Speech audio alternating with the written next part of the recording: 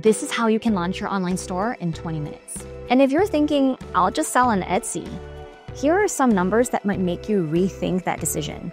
On Etsy, I've made $119,000 since starting my shop in 2011. But on my own website, I've made $1.7 million. On Etsy, you're competing with thousands of other sellers who are doing the same thing as you but charging less. On your own website, you can customize the entire shopping experience, control your branding, and get direct access to your customers for marketing. Here's how to set up your own online store in under 20 minutes. Step 1, open Hostinger. Step 2, choose a plan. I recommend the business plan because it has AI tools that make creating your site quick and easy. Step 3, choose a domain. Step 4, enter your brand name and describe your business.